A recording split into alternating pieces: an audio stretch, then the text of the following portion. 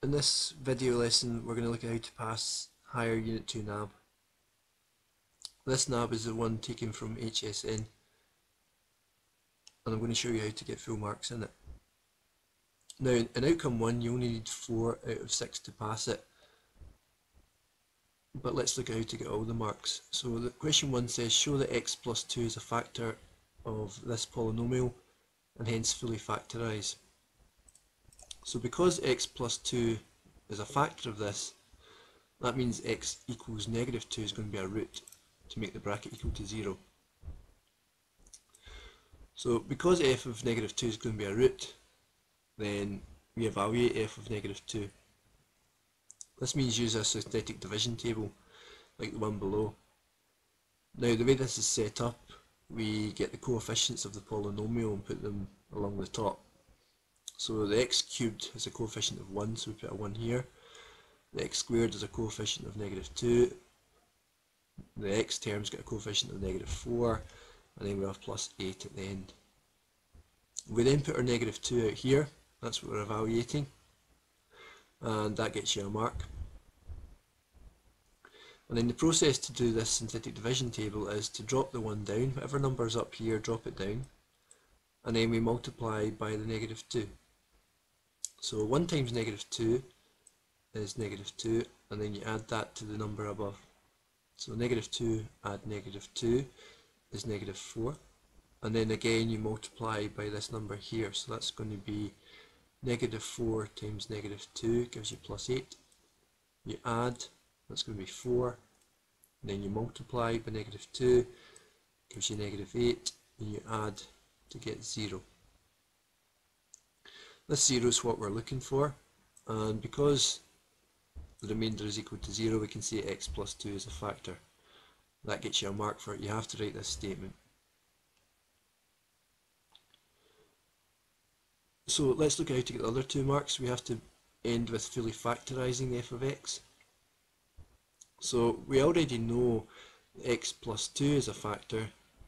The other bracket that we multiply by x2 to make this here is given by these parts here. This is called the quotient, and it's whatever's left once you divide by x plus 2.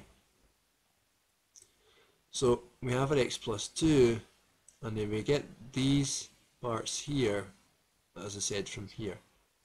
This is your number term, this is your coefficient of your x, and this here is your coefficient of your x squared. Now we've got 3 marks, this question's out of 4, we have to factorise this last trinomial. So x is at the start, and then 2 is at the end to make the 4. Now we have to think, is it going to be plus 2's or negative 2's? Well, it needs to be negative 2 to make the negative 4 there. So that's going to give you x squared, take away 2x, another take away 2x, and a plus 4. That gets you your 4 marks here. Okay, question 2. Use a discriminant to determine the nature of the roots of the equation 3x squared plus 4x take away 2 equals 0. So the discriminant is b squared minus 4ac. We get our a, b and c values from looking at this, again looking at coefficients. Your a term's your coefficient of x squared, so we can write that's 3.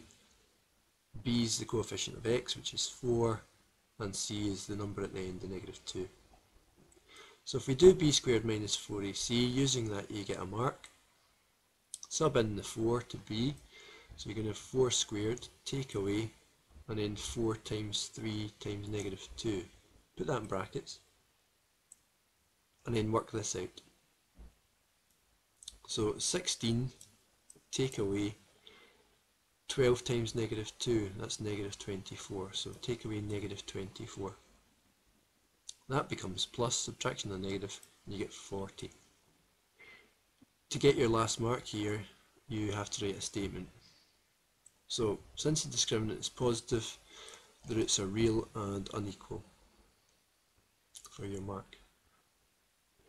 If it was equal to 0, the discriminant, your roots would be real and equal, they'd be the same. And if the discriminant was less than 0, then the roots would be non-real, they wouldn't exist.